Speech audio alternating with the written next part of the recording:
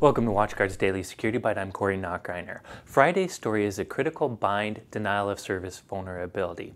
As you probably know, bind is one of the most popular DNS servers on the internet. This is, of course, what translates human-readable domain names into actual IP addresses. This week, ISC released a bind advisory talking about a very easy-to-exploit DoS vulnerability that you could take advantage of in one single packet.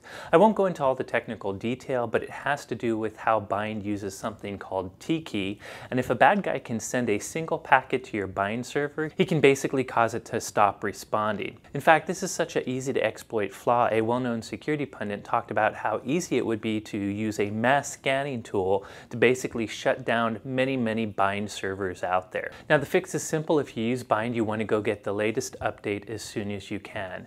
Before I end today, one quick show note. I'm taking a vacation next week, so there's going to be no video all next week, but I'll see you the week after that. That's it for today. Thank you for watching.